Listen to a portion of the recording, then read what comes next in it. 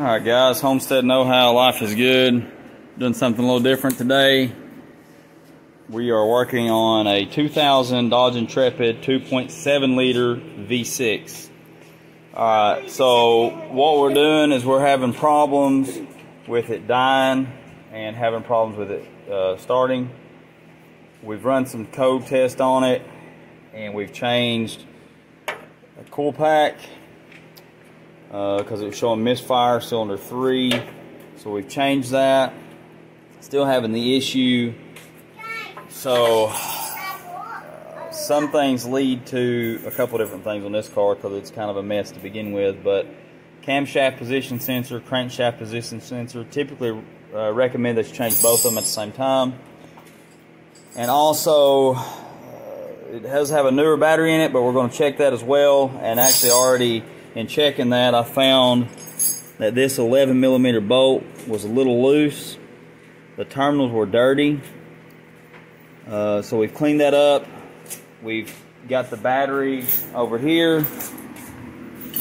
And we've cleaned the terminal post up, the positive and the negative sides. Here's a date for the battery. So we're going to take this, we're going to set it over here. And we're going to hook it up to our charger. And we're going to set this to AGM. We're going to put it on trickle charge, 2 amp. And then we're going to hook our battery up. Now this charger does not come on until the battery is connected. Alright. Now, okay, I don't know if you can hear this or not, but alright, so it's on. I think we just got this actually. We just did. Yeah. Okay. Now I'm not sure why this is showing. I think the gauge is inaccurate on this because the battery is dead. So we're going to charge it. In the meantime, so what I've done so far is I jacked the car up, made sure I put jack stands under it. Safety first with this. I've got a 19mm socket for the lug nuts. Then you have to take this panel off, and for that you've got these screws around it, and that uses a 1/4 inch socket. And then your battery sets in here. Now some of the stuff was already off on this car, so I didn't have to unbolt some stuff, and some of the bolts were missing, so I can't tell you what they are, but I had to take the air box out. I just had to pull it out because it had already been unbolted, just kind of sitting in there. I did take this one bolt out, which goes, if I can get some light down here for you. Alright, see if I can get some light. Alright, it bolts right down here, where that, right there, that hole. Alright, so now, for those, so for the battery and to get that off, it's kind of crazy because they use a 13mm, an 11mm, which is for this bolt right here, and a 10mm for the positive terminal. Alright, so that's where we're at this point. We're going to move on to the camshaft and the crankshaft position sensors, which one is located down in here, and then one is located right here. Oil leak pan, actually. And we're not going to be using that. I don't know if you can see it. Let's see if I can get that to show. Alright, see this. Hold that light right there, son. Alright, so you see the stud sticking out right here. That holds the wiring harness. Sorry for the sad video. And then this, you have to take this clip off, and your sensor's right here. Something else that I had to do, I had to use a screwdriver, just a common or flathead as most people call them, to get the negative terminal off. And then I used a battery terminal brush to clean the terminals. You can buy these at any of your parts stores. They're pretty. So this is for the actual terminals itself. And then if you pull it apart, This is so you can clean the inside of the terminal cables. So we got all that cleaned up, and we're going to charge that while we're working on the camshaft and crankshaft position sensor. But I wanted to make sure that I had good connectivity with the battery and stuff as well. Unhook the battery before you mess with electrical components, because you can fry the brain on the car. So alright, so we're going to move on to the next. Alright guys, so I forgot to mention, this is the camshaft sensor up here. And then down here, I don't know if you'll be able to see it or not.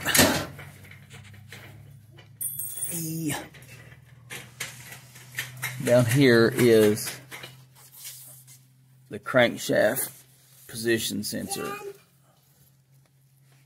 Alright guys, so we took the camshaft position sensor out. It goes right here. And on this wiring harness, there might be a red tab that you'll just have to kind of pull out with a pick. And then on the face of it, which goes like this, you're going to press the tab and pull backwards this way to get it out. And then there's one bolt that holds it out, and this is the one that holds the wiring harness away from the pulleys and stuff. Alright, so once you get it out, it looks like this. Now it does have, or should have, which I don't know if this one actually has, should have an O-ring on it. I'm going to use some of the old oil that's on this to lubricate the other O-ring. So when I put it back in, I can turn it and put it in. Now I'm going to check and see if I can find the O-ring, I keep saying O-ring. See if I can find an O-ring down here on this, because it should really have one, because this is an old portion of the motor. Okay, so we're going to double check, make sure the camshaft position sensor is the correct one. You can look inside of it here, here, and on this one you can see the O-ring. It's nice and blue.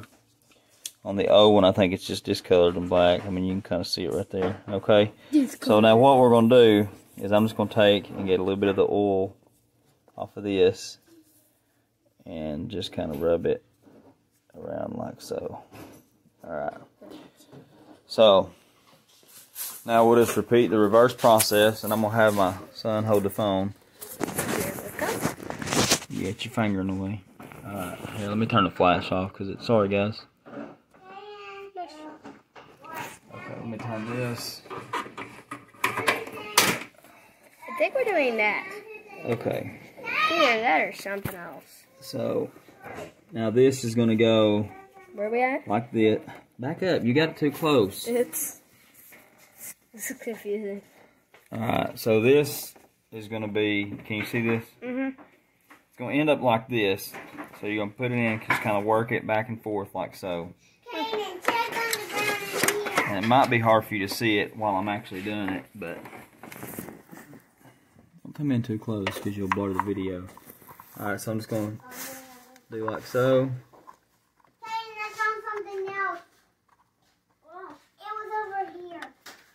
Just kind of work it. Just kind of work it like that. Alright, then you want to get the bolt. Line everything up. So you probably can't see a whole lot as far as the video goes when I'm doing this part, but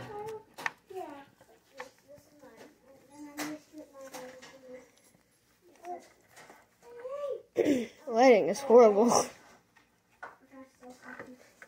Shouldn't I turn on like the so I'm gonna turn it. No, back it up some. You got it too close. You're making it blurry. Oh, I am? Yes. Oh, I didn't know that. All right. So now I'm just gonna take my ratchet. There it is, right there. I'm pretty sure. Yep. You don't want to over crank this thing, because you can break it. Sorry for the kid noise in the background. But you do want to, you want to make sure you get it tightened down.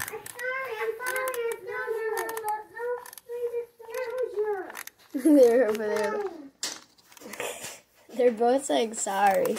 Seems like it'll take forever. But it's not. Alright, we're just going to tighten it up. about like so. Then we'll get our wire. Now you want to make sure that you put the other, here, hold this please. You want to make sure, sorry. Okay, you want to make sure that when you plug it back up, you get your wires. It's a very tight spot. Okay, so you want to make sure you put this back on here to keep the wiring harness out of the pulleys and the belt and stuff. Alright, and then you want to take your harness, make sure it's the right direction, and then plug it back in, and that part will be done. Alright guys, so now we're going to change the crankshaft position sensor. And I've got the light on the phone, so if it kind of hazes a little bit, sorry. Alright, so if you follow the cross member, or the frame, sorry, straight back from the front, come straight back, right at the transmission, sorry, you can reach up, and then right up behind the exhaust, you can see it right here. And I've already unplugged it, or I haven't unplugged it, sorry. I'm having issues with the plug, so I'm going to try to unbolt it, see if I can get it up through the top. I think I can, but it's right here. It's a 10 millimeter, so it's kind of like up near the transmission bell housing, which is typical for these. So we're going to take this out and go from there. Alright guys, so I've got the old one out, and the clip was actually broke. The little push button pedal on it was broke.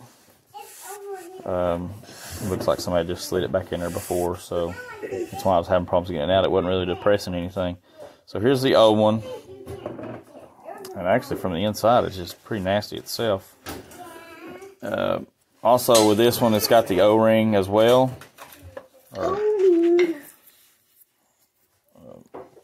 Actually, sorry, this one doesn't have an O-ring. I misspoke.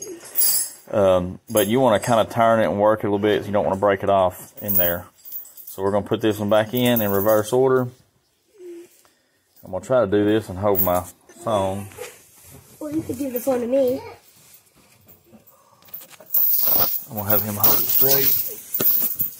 Let me see if I can, hold on a second. Hold on. Oops. Sorry, I thought you were checking my cable, man.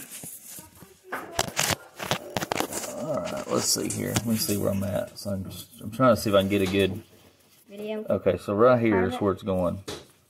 I can actually hold it. Alright, so right here, and then the bolt hole's right here. So we're gonna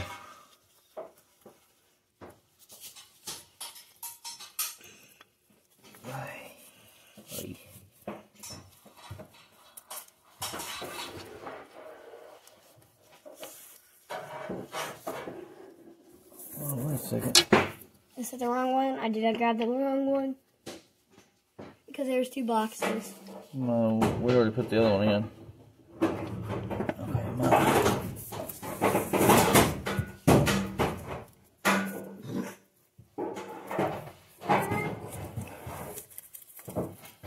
Sorry, that's not the hole. It's actually back here. I was going by feel. I was like, wait a minute, this is not fitting. Alright, so put it in the hole. Alright, it's in. And then we're doing my bolt. Was it in that magnetic bowl? No. Oh, I think I see it. Where's that? Stop moving. That's not the bolt. It's right here. Okay. This is so magnetic. we'll take our 10 millimeter. It is magnetic. You're correct. So all this you're doing by feel. And also use this as a latching thing on. Alright, so find our hole. Dad, I found something with a bunch of grease on it. Yeah, it's typical for yes, sir. Type of car like this. Okay. Putting it. So, and then of course you'll put your harness back on. And this is a video on to teach you how to fix your car if you're Now the problem with this harness being like that is it might be causing it to get bad connection. So really, it would be best if that harness could be cut and a new one wired in. What we might try to do is to make it a little better, just to get a little bit of electrical tape around it. I'll tighten it back down, being careful not to break it. Don't break it. Let me see if I can get it around here. Be careful. Alright, there you go. You don't want to break it. You break it. You can see the exhaust is right there. I'm right behind it, right at the top of the transmission.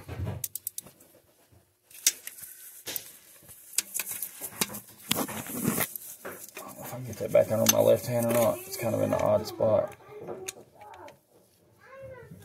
Use my hands, I'll do it.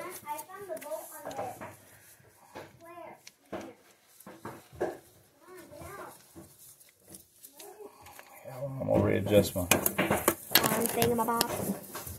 Here, let me do it. I'll probably be able to Readjust my camera here. Sorry, it's kind of a booger of a spot to get in there. Alright. Alright, so that should be tight. Don't fight, guys. Alright, so we got that done. Okay, so you could possibly do this from the top, but you got to take your air box and stuff out and get out of the way. The only reason I done that on this one was because of the battery, but it's right here. See this wire, this wire and harness. Sorry, ground tape. Anyways, it's right there. Alright, so now we're just going to reverse the process, put everything back together. So basically you need, here, what size is on that socket right there? Let me see. Where is it? 1/2. So it's a 1/2. So you need a 1/2-inch socket for the crankshaft position sensor. Ew, this is disgusting. You need, or sorry, a 1/2-inch socket for the camshaft position sensor, which is up here. You need a 10mm for the crankshaft position sensor, which is down here. We got to it from under the car. You need a 19 to take the wheel off, a 1/4 inch to take the screws off from out of the panel to get to the battery, an 11mm to tighten this up,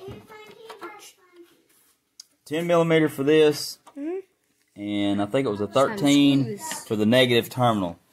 Okay, so we're just going to reverse the process, put it back together. I don't think you all need me to go through that to figure that out. So we're going to leave it at that. Sorry about the little bit shoddy video. It's kind of hard spots to get into using a cell phone to video and use light. But we hope you all got something out of it. Again, this is a 2000 Dodge Intrepid 2.7 liter V6. Taking the battery out, camshaft position sensor, which is up top, crankshaft position sensor, which is down bottom behind the manifold, and of course we're going to clean the battery up, the terminals and all that to get good connection. Homestead Know-How, like, share, subscribe, hit that notification bell. More videos coming to you. Hopefully one day we'll have better video equipment.